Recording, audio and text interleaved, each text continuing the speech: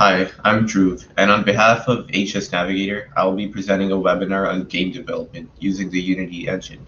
If you have any questions, you can ping it in the Q&A chat.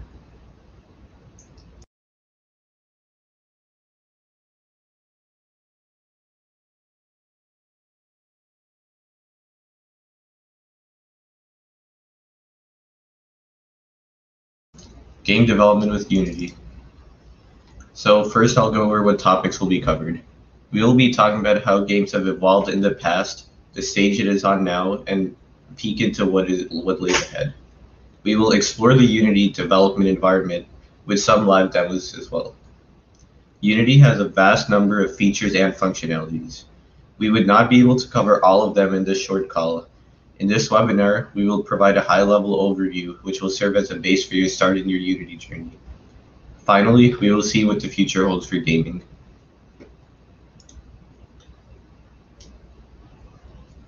So first, what is a video game? Wikipedia describes a video game, or a computer game, as an electronic game that involves interaction with user interface or input device, such as a joystick, controller, keyboard, or motion sensing device, to generate visual feedback. This feedback is shown on a video display device, such as a TV set, monitor, touchscreen, or virtual reality headset.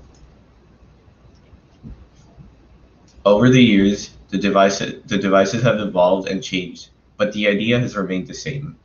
Users interact with some devices like mouse, keyboard, controller, and get feedback. Initially, the games were single player and ran on local devices.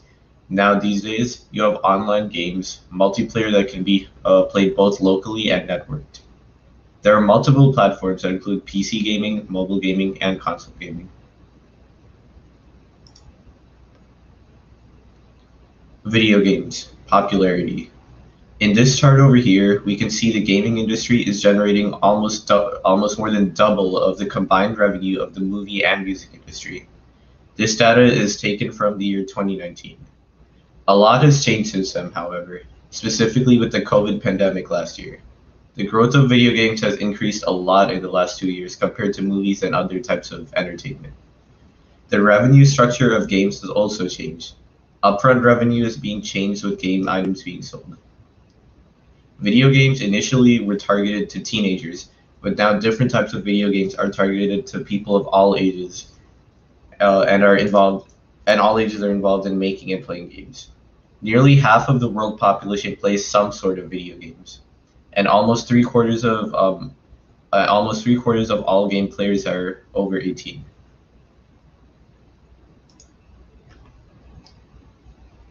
And this is another instance of video game popularity.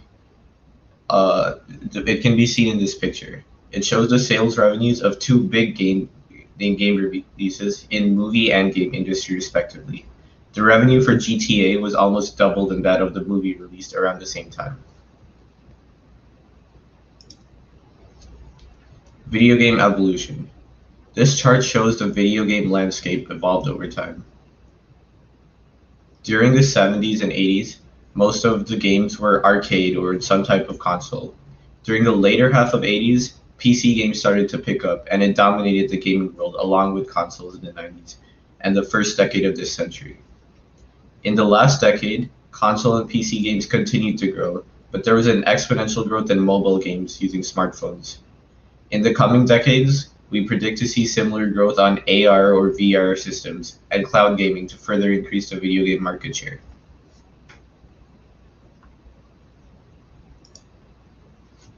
Video game components. So this slide shows a list of the basic video game components that almost all games have. The first thing is the camera, which controls what is visible on the display device at the time. Then we have lighting. You can control light intensity, shadow direction, etc. for a realistic environment. Then we have characters, which is the player's movable object. We have game objects, which are all other objects in the scene that the player interacts with. Then we have basic interactions, such as collision, picking up objects, etc. Then we have animation, which is required for showing any movement or any other basic animation in the scene. And finally, we have the stage or the world. This is the design and layout of the game. It can be used to show the main menu, the level selection, different scenes for different levels, environments, etc. Now we're going to look at top level code. This shows how basic game code works. The system reads a user input and then updates the scene based on the input and renders the scene with the updated object. All of these code runs multiple times every second, depending on how many frames per second you get. The more game objects you have, the more processing power you need. Specifically when detecting collisions, GPUs are designed to work especially well for these types of operations. Now we'll be talking about a game engine. There are lots of small things that need to be done to create a realistic looking environment in games. For example, the game needs to show the correct perspective and position of all objects in a 3D space, making sure the correct shadows, hiding objects based on view angles, etc. Also, to show correct physics behavior with gravity, explosions, and other sorts of physics, this game engine is also required. Other important and difficult functionality is to find when two moving objects collide in a 3D space. Playing around with sound and animating objects are another key aspect of all good games. All of these features are provided by the game development softwares called gaming engines, so that game developers don't need to spend much time thinking about these basic things and are able to focus on their gameplay. Unity and Unreal Engine are two very popular game engines. Now we'll be looking at Unity specifically. As we mentioned earlier, Unity is a game engine that takes care of all the details of the game interactions, providing features for 2D, 3D, AR, and VR. It provides a visual editor where we can create a 3D space and place to organize game objects in the scene visually as needed. It supports scripting to control all aspects of the game and objects. Once the game is created in Unity, it can be exported to a large number of platforms.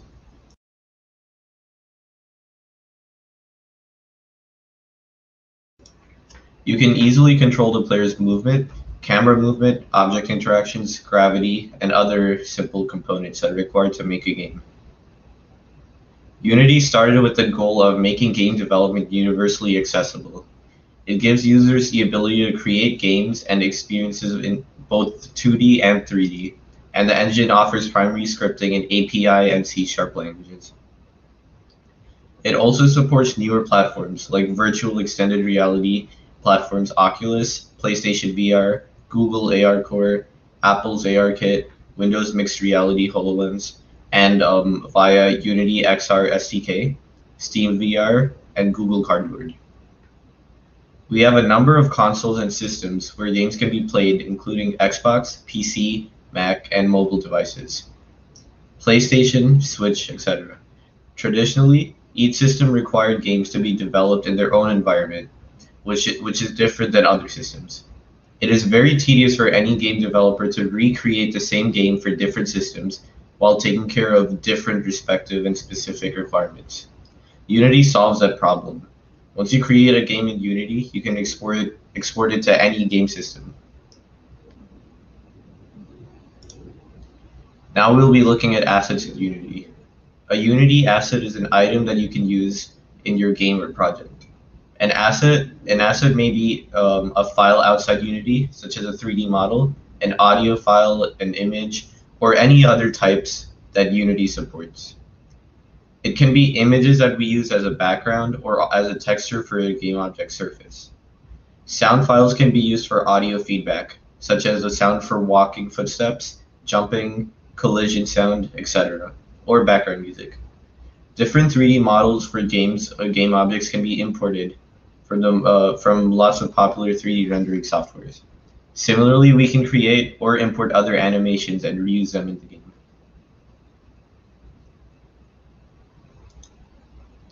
Unity game structure. A game is a collection of scenes. In other words, a game can have one or more scenes. Scenes have many game objects, and it is where all the game activities take place. Game objects are placed in the scene where they interact with each other, and the animation is played as needed.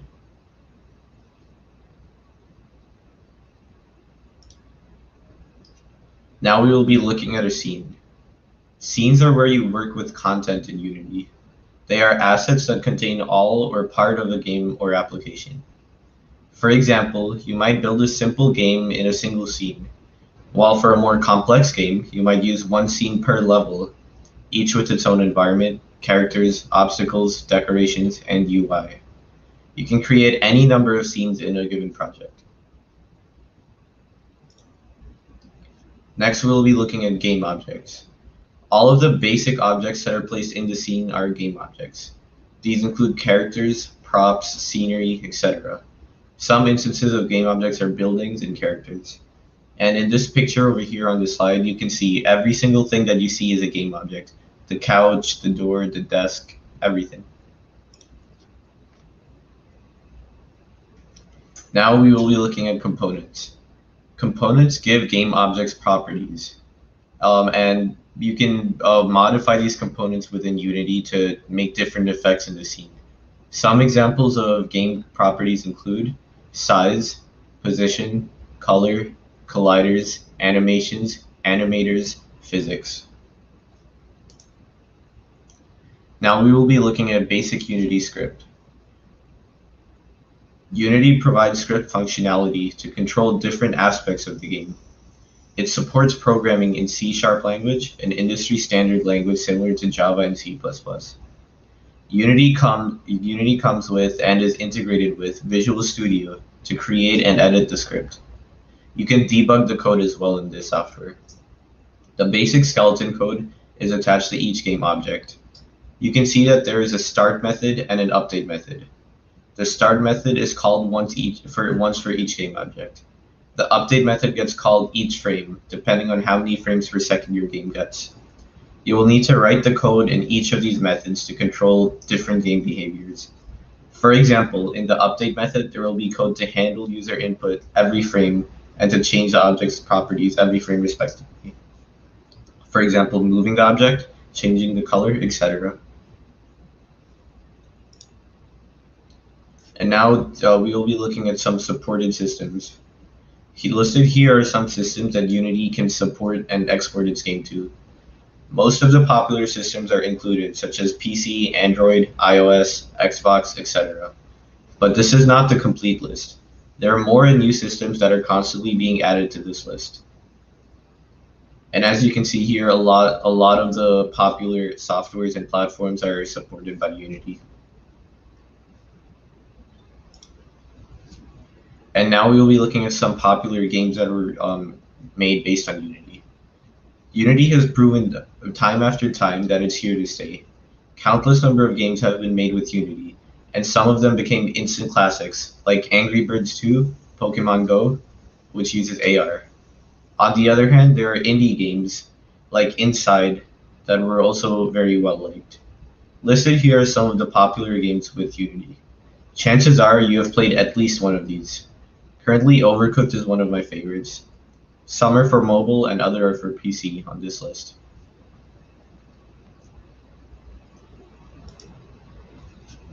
And this is a Unity download link. Unity is free for personal use. It comes with all the components inbuilt to create a game.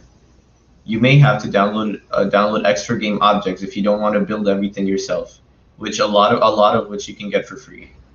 Even the free version comes with all of the features. It comes with Visual Studio as well as a compile and debug your scripts. To export game to mobile devices, for example Android, you will need to download Java JDK and other components, which Unity will guide you once ready for exporting. Okay, so now we'll be moving on to a live demo with Unity.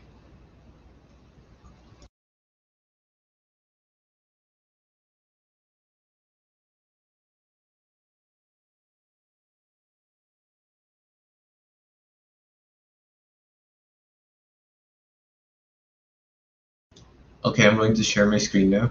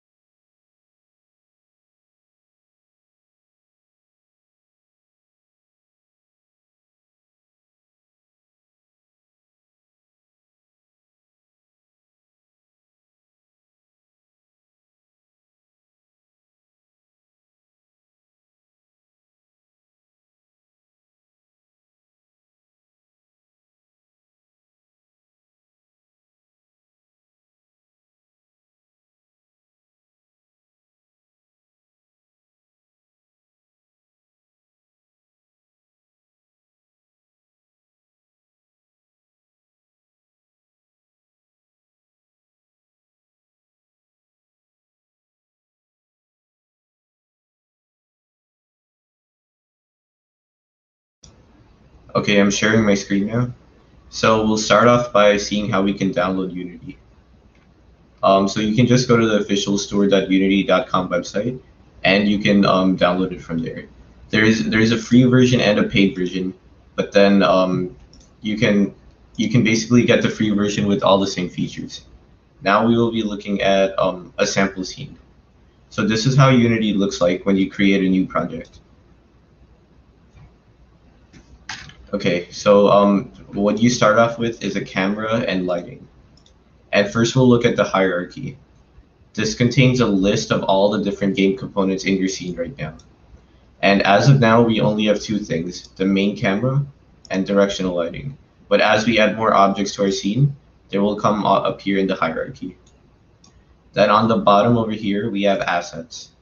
And these assets include things such as pictures, textures, and anything we download and import into our project to be used. Then on the right, we have the inspector. This has various properties and components.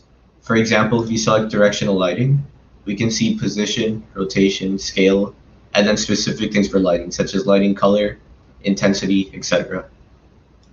So we can start off by creating a cube. So we can go to Game Object, 3D Object, and Cube.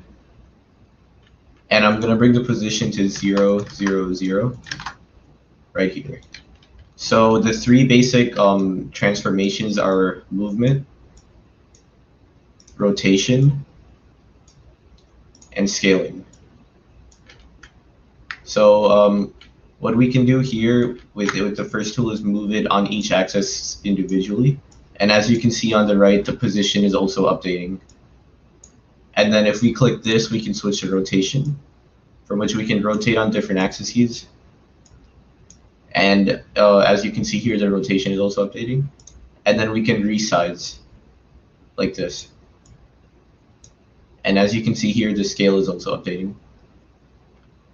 So now we can bring everything back to normal.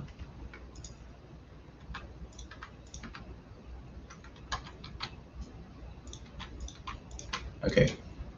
So we can start off by making a sample scene by we will add a 3D object, and we can add a plane. And we'll move that to the center by putting 0, 0, and 0. And put that down. So first what we can do is add some color to this. So I already imported and downloaded a wooden texture. So all we have to do is drag it and drop it, and it gets a wooden texture on. And as you can see, because we have a lighting, it's casting the shadow of the cube on the plane. Okay, so now we can adjust the camera as well. This is a camera preview.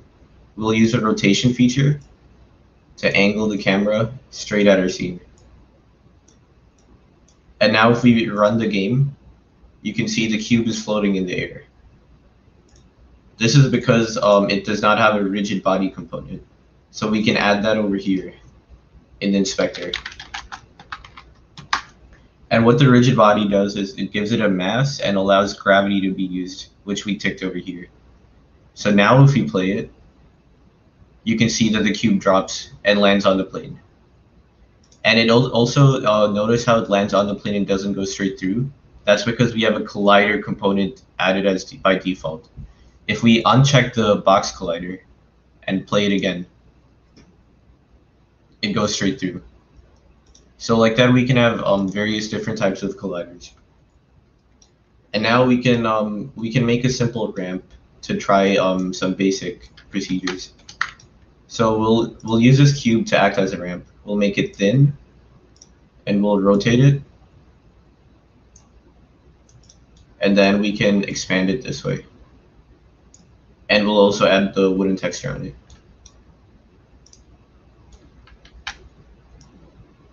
Okay, and now we can add a 3D object and a sphere.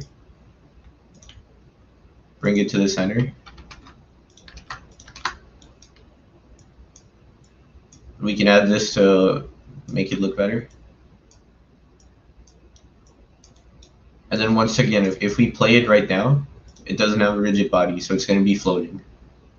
Oh yeah, and we have to remove the rigid body from here so it doesn't keep falling.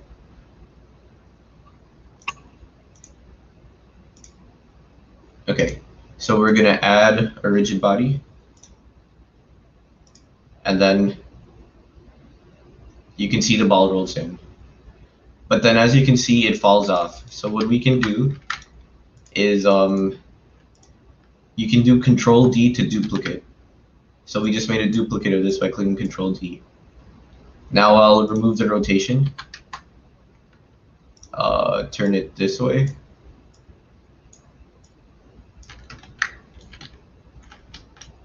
Turn it vertical.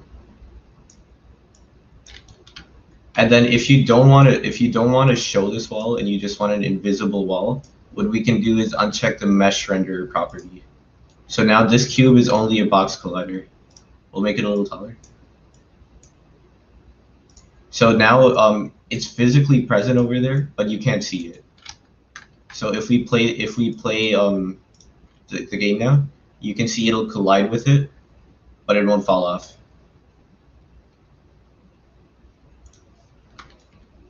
So those are some of the basic features in Unity. And now we can move on to making a terrain. So we can go to Game Object, 3D Object, and Terrain. And as you can see, the terrain is really big compared to a small plane. So I'll go over the basic modeling for a terrain. So first, you can go to the Paint Terrain section over here, and then select different things such as raise or lower height. And then we'll start off with this. So basically what this does is it allows you to go up or down with your terrain. And then you can control the opacity, which is basically how strong or how intense your height raising is. If you have a low opacity, it's going to raise much slower, much smoother. And then if you have a much higher opacity, as you can see, it goes up really high, really quickly. Okay, and then we have brush size, which just shows how big each brush is. And from the brushes section, you can pick different shapes and different sizes of brushes, such as a star, or some random shapes like this one, to get some uneven terrain. Okay, and then what you can do is select other different features, such as paint texture. We can select this grass,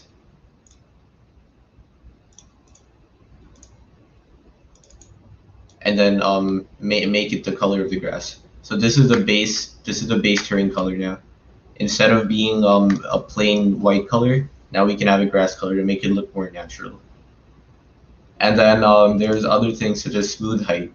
So as you can see, if you use the raise and lower terrain feature, and your land is very uneven, such as this area over here, you can go to the smooth height, make the brush a little bigger, and then you can smoothen it out to make it a little more even and less pointy. So this helps it, just gives it a more natural look. And if you want it to smooth even harder, you can increase the opacity, which I'm doing right now. And then as you can see, it's still relatively uneven, but there are no pointy or popping out areas like there were before. So it looks a lot more natural.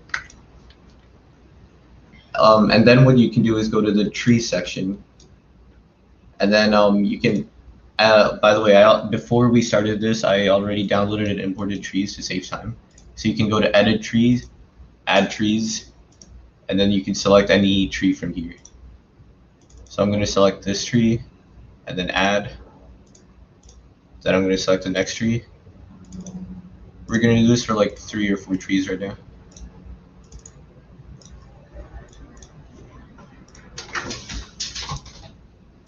Okay, and then what we can do is we can just add trees onto our layout. Once again, there's tree density and brush size. So we can add trees and then change, and we can randomize the height. So this is basically showing the minimum height. This is showing the maximum height of trees so that it looks a little uneven and spread out. because you don't want the exact same tree to be all over the place. And then we can go through all the types of trees that we have and put them all around. Okay, and then what we can do is go to this section in which we can add grass. So we're going to add a grass texture, and as you can see, we have a lot of options to choose from.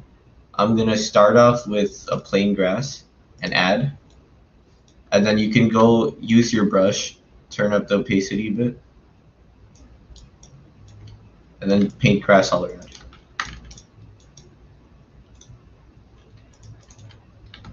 And now, as you can see, now if I click off of it, we have a 3D grass. It's not just a texture, as opposed to this section where it's just a plain texture. Here we have 3D grass put all over the texture. And then to add some variety, we can add different types of grass, or maybe some flowers in the middle too. So I'll take some blue flowers. I'm going to turn down the opacity and target strength because we don't want the flowers as abundant as the grass. And then we'll put them all around. Oh, we have to select the flowers and put them all around.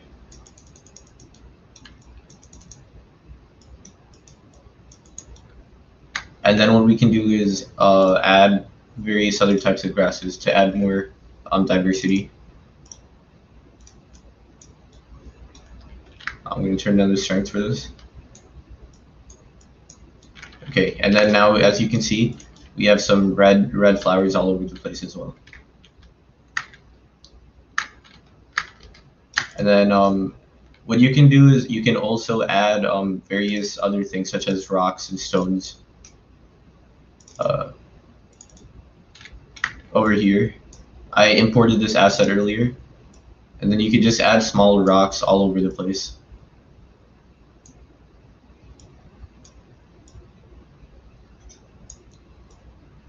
To add more, to give it a more natural look. And then if you want, you could always add more trees and make it more of a dense area. And then we can also change around the lighting a bit.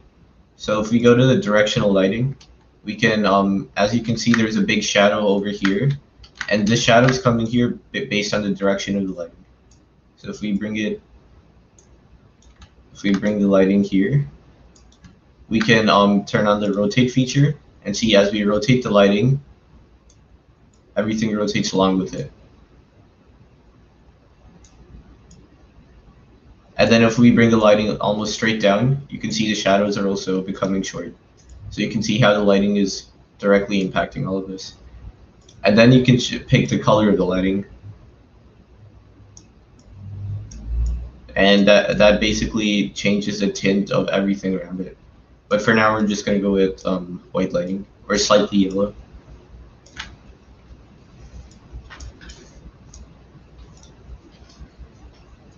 And then we have intensity, which basically shows how bright the light is.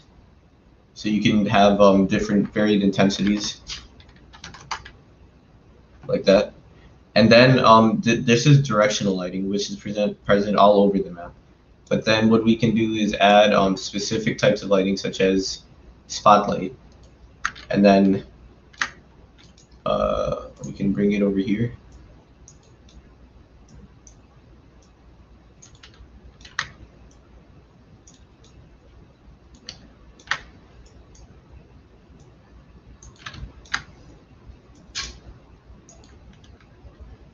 And then this type of lighting just adds, it's a different type of lighting. So this is one example of a light, and then there's another type of light called area lighting. And these lightings don't affect the whole map, unlike directional lighting. So this can be used to do things like light up a specific room, or things of that sort. And then you can import different textures, different assets, and different objects to make this place look more realistic. For example, you could get a water asset and make a small pond over here, or you could do things like that.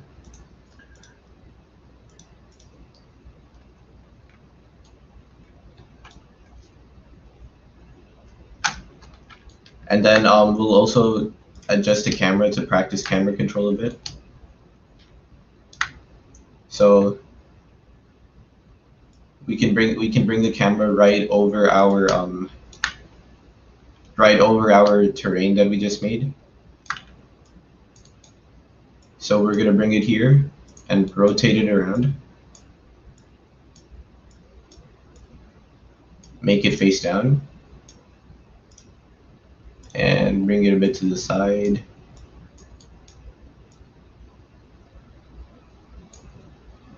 And turn it a bit.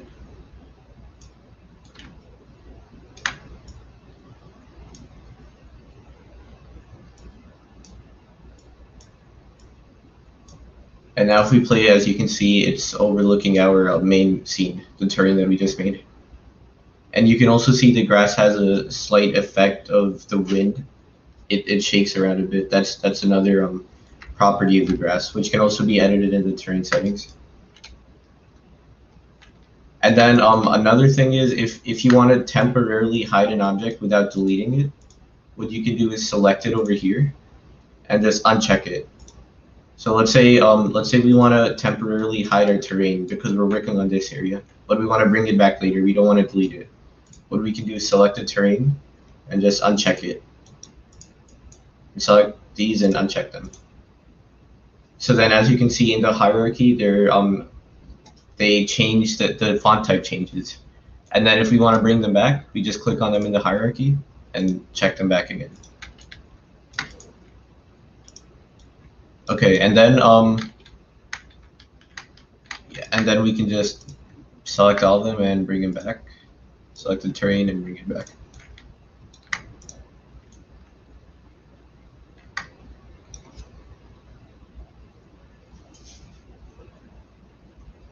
Okay, so now we're gonna move on to another game demo, a game that was already created before. Okay, so this is gonna be our game demo. This is a very simple game, and it's using basic planes over here, as you can see, in different colors. And in this case, we're doing a split screen. On the right, we have the scene, the editor, and on the left, we have the canvas preview. And in this game, what we have to do is we're going to be controlling this cube, and we have to go over every green space and change the color of it. So I'm going to hit play. And then what we're going to do is go over each cube and change it. And then if we pause the game, we can look at the properties of each component live in the middle of the game. So as you can see, the cube is here, it's updated, this color is updated, and everything is live right now.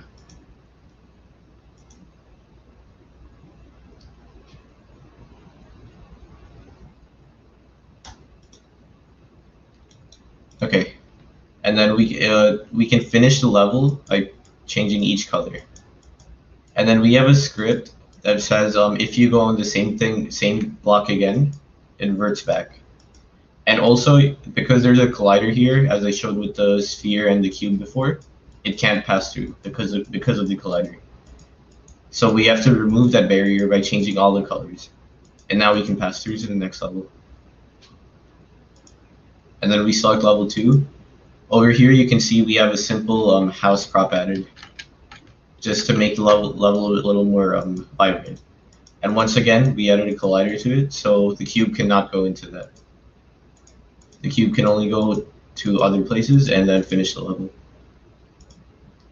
And then this is the final level. We added a small picture in the background to act as a background. Here you go.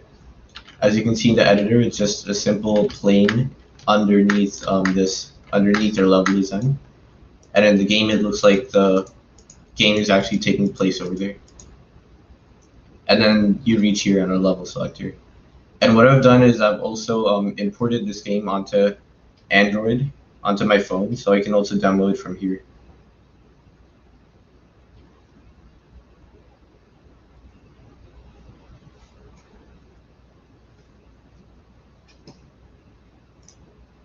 So I'm going to open it on my phone.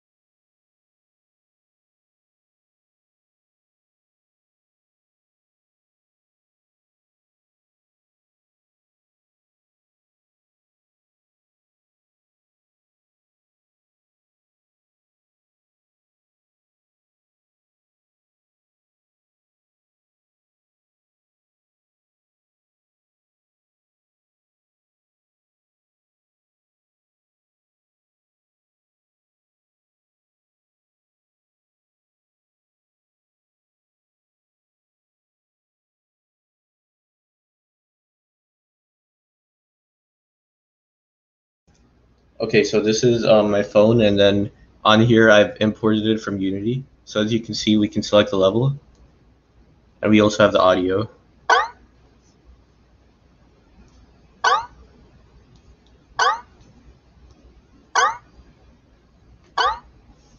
And then we can move on to the next level. And what we also have is a menu over here.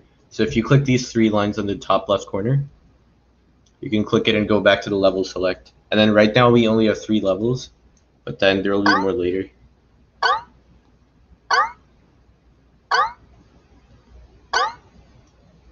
Okay, and then that's basically the Android demo.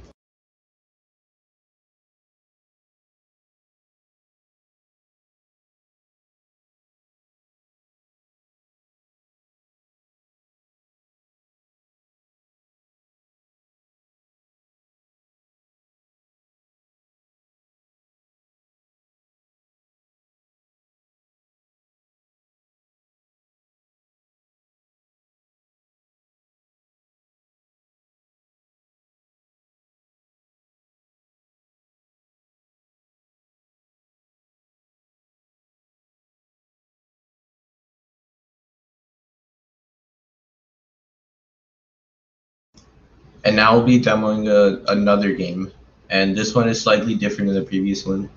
This one is designed mainly for PC, and in this one we have a much larger terrain that has a lot of different components on it already. And we also have a playable, movable character with some basic enemies around with animations. So first I'll give you a quick tour of the terrain. As you can see, there are no large mountains on the basic terrain, just small uneven terrain to give it a natural look. And then as you can see, I use different paint terrain features to make a small roadway in the middle. And then there's small bushes, shrubs, rocks, and other small plants all around the terrain to give it a natural look. And then we have lots of low poly trees to make it run easier. And then over here, I added a lot of rocks. And by the way, even though it looks like these are random rocks, they're just the same rocks that I rotated, rescaled, resized, and repositioned to make it look like a diverse set, even though it's just a group of the same like 4 or 5 rocks. And then we have the path that continues. And over here, we have a small pond, lake, oasis kind of place. And I used a sand texture over here with water over here. And this water uses an extra camera to make a new reflection. And then we have a lot of simple objects all around the place made by very simple cubes placed together, cubes, cylinders, etc. And then back here we have a very small town made out of very simple shapes once again, and basic textures. And then we just have a hill over here. We have a small boat house here, and this boat is animated to like go up and down and sway with the water. Then we have a treasure chest enemy over here that's animated, along with this enemy and this flying enemy. And they have animations that they only trigger when the player goes near them, which I will demonstrate in a little bit. Then over here we have a gate that has an open and close animation. We have a fire, and this fire is also animated. But along with that, we added some local lights over here. So this light makes it seem like the fire is emitting its own light, when in reality it's just a small area light over here, which is why this area also looks relatively bright. And then over here we have a small town made by lots of, once again, regular cubes that are rescaled and pre-positioned. And over here we have a worker. When we play the game, he's going to be animated to be working over here. And then we have another openable gate. And then this is like a mystical pond kind of place. And this water is using a different type of shader, different type of lighting than the previous water area. And then I made these dripping things sort of light bulbs, so they also emit their own light. And I gave this goo kind of thing a reflective property in the inspector area, which is why you can see a bright reflection off of it. And then finally over here, we have another area of the scene. which is on top of a house on top of a mountain. And these are torches which are lit up with fire when the game starts. And the house is also emitting light, making it look like there's light inside the house. And finally, I added a reflection on the glass, so you can see the entire place through the glass. So first, I'll start off by showing the enemy script. So basically, the enemies, well, if you get close enough, they're gonna start approaching you, and when they get close enough, their attack animation is gonna play. So as you can see, when we start the game, they don't see me because I'm way too far. But then if I start getting close, they're gonna run towards me and start attacking me.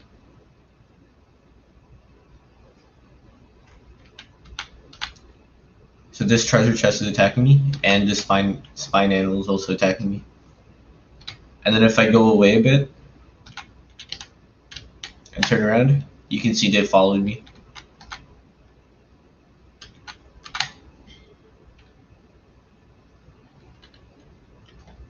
And this is their attack animation being played. Okay, so then we'll look at their script to look at the basic components. So let's look at the treasure chest monster. So as we mentioned before, there are three basic methods. The first one is void start. So this one is only called once and it initializes object.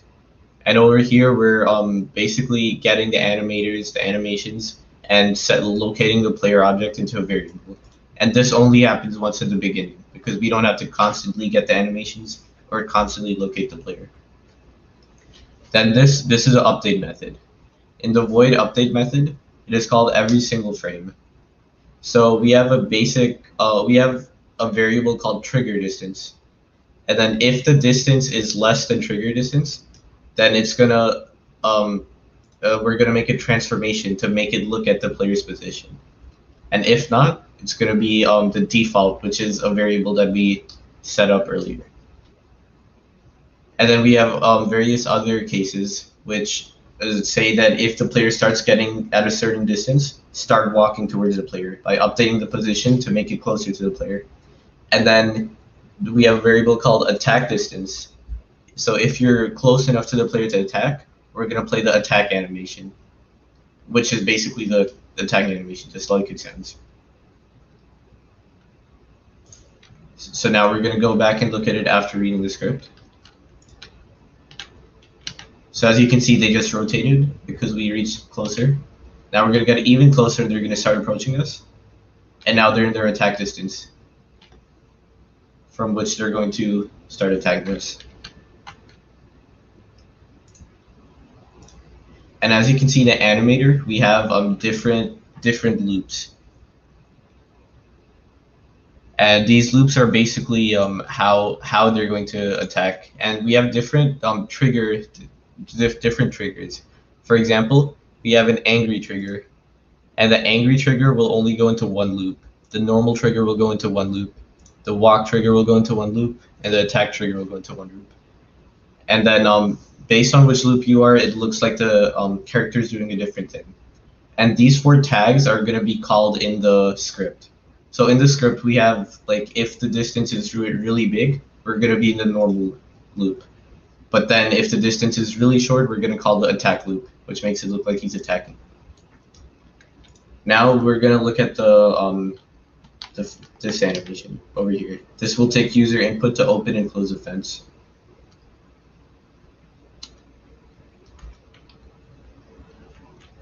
Okay, so if we get close enough, what we can do is click the fence and open or close it.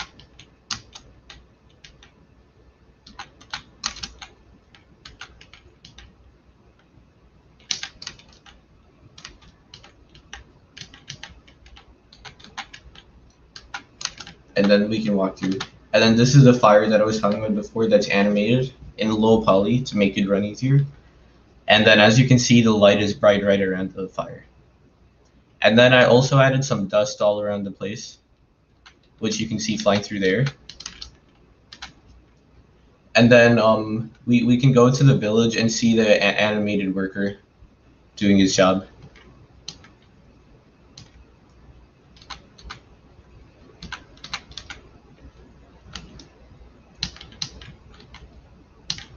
And as you can see, his animation is constantly playing, and it looks like he's using a hammer to do some work. And then also, as we talked about earlier, there are colliders which stop two objects from going into each other, which is present in all the items over here. For example, if I want to walk into this table, it won't let me because of a collider. It's going to force me to go around it. Or if I want to walk into this well over here, once again I can't do it because of a collider. So that's how you use a collider in-game.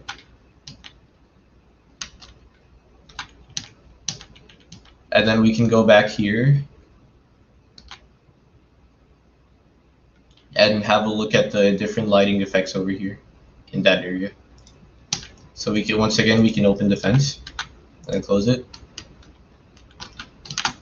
And then as you can see, when we enter the water, we'll have a different kind of effect to make it look like a magical place. And then I also added a steam effect on some of them, like that one, to give it a different effect. And then also we can look at some nature, some ideas that give this environment more life by adding things such as natural animals over here. So if we start on the other side, as you can see over here, I have some animals that are animated. Right now they're not moving around, but you can do that. You can make the bird fly around the whole area, and same for the butterfly. And then we have a sitting down bird, a squirrel, and a turtle. All of these are giving the place more life. And then we can walk through this path over here that we made. And once again, we use different terrain painting techniques, and we have a much larger variety of trees as well. It's not just 3 or 4 trees. And then we have some random plants here and there. And we don't want to give the plants colliders, because if we had to jump over every single plant, we wouldn't be able to walk normally. And then we have lots of rocks and stones all over the place, and bushes too. And then as you get over here, we're going to approach the sand area that we made.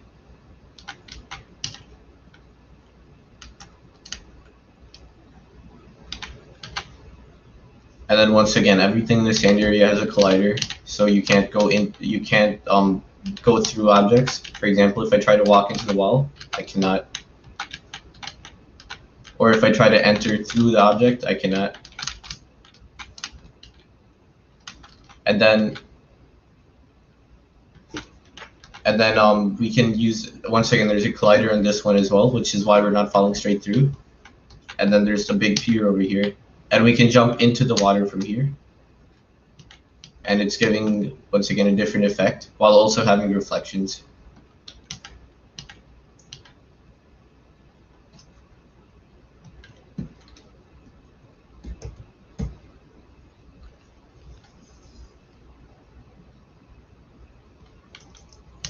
And then I'll also be showing you the asset store.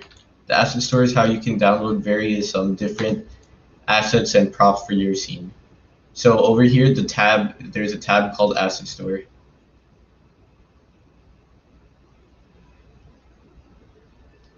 And then you can basically look for almost anything you want. So let's say you want to build a city, so you can just look for a city.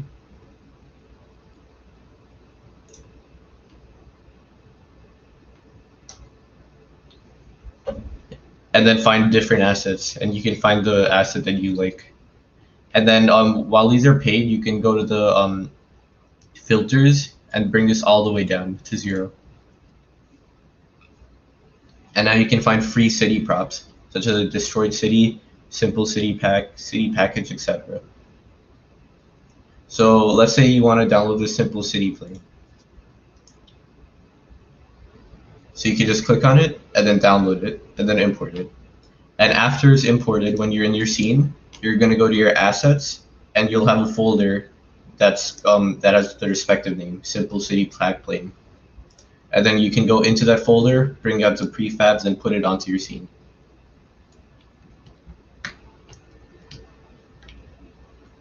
And then we also have other small places. This place doesn't have any real animations yet, but we're still working on that. And then there's also another river animation, which you can see here. It's much different than the other lakes that we saw before. Oh, and there's also another enemy that we have. As you can see, this water, it's not like the lake where it's that see-through. It's a rapidly moving river. And you can also see the water's movement. You can tell that it's moving to the right.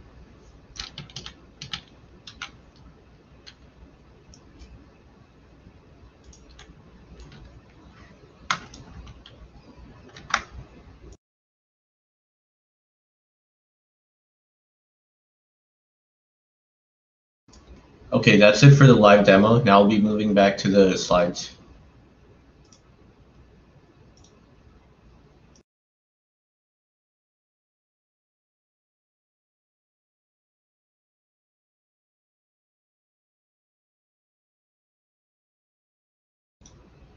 Okay, the future of video games. The rise of AR and VR will continue. Game developers will pursue realism, and players will pursue the ability to live in a game.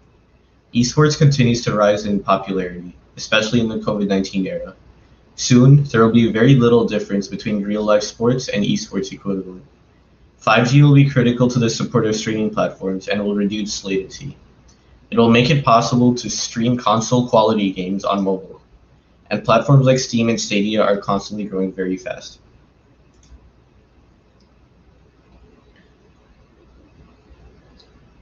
Okay, and then these are your next steps. To download Unity, use the Unity community and numerous YouTube tutorials. And there are also lots of free assets on the web that you can use and gain. And then you can also learn Blender to create your own Unity models and assets instead of importing other people's assets from the asset store. And this concludes the presentation. I hope it provided some good information. There's a lot to be learned and a lot of new developments happening in the gaming world. I hope this gives you enough information to start your journey towards game development. And you can always reach out to me at dhruv.rai@hsnavigator.org. And also, there's my LinkedIn. You can connect to me if you want. Thank you.